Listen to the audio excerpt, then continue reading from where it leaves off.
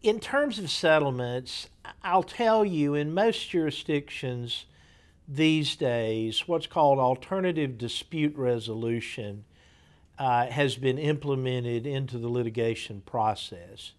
After both parties, both the defendant and the plaintiff, have been able to exchange documents, have been able to answer questions from each other.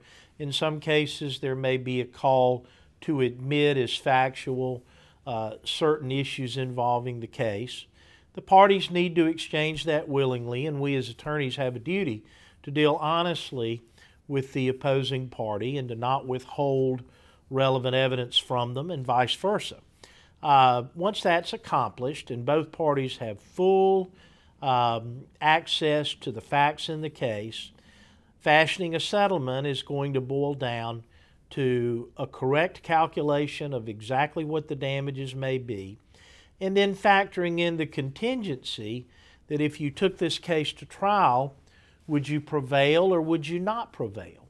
Again, a case with a less likely possibility of success is going to be valued more conservatively than a case where your chance of success on the merits is very high. If your chance of proving to a jury that you were a victim of medical negligence is very high, that settlement value is going to be a greater amount than if the case is, for lack of a better term, more iffy. So you'd like a case where there are not many ifs. You'd like certainty. You'd like a case that wasn't in any way rebuttable. You'd like a strong expert to support your opinion.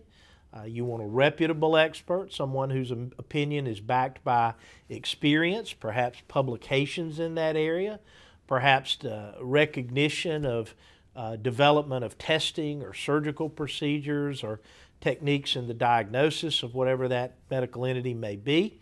You want to have the very best person backing your side, and you'd preferably like the other side to either not be able to get support from an expert or for their expert to be far less qualified and far more reputable than yours.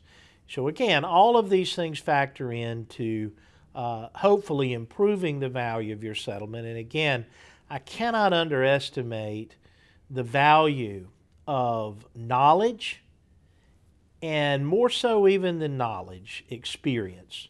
If someone's experienced, they may know what they don't know, but they know where to go to find the right person, the right help to help them understand the case and to perhaps even help the client understand the case. And there are some situations where you may have a very skeptical view of a case initially.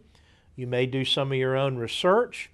You may make a phone call to someone who has had a similar case. You may make a phone call to an expert.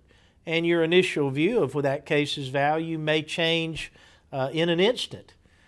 So again, experience, the ability to do research, the ability to find the right people to be of assistance, all goes into a successful lawsuit. I believe at LawMD that we have that combination, and for that reason I would hope that you would consider allowing us to represent you.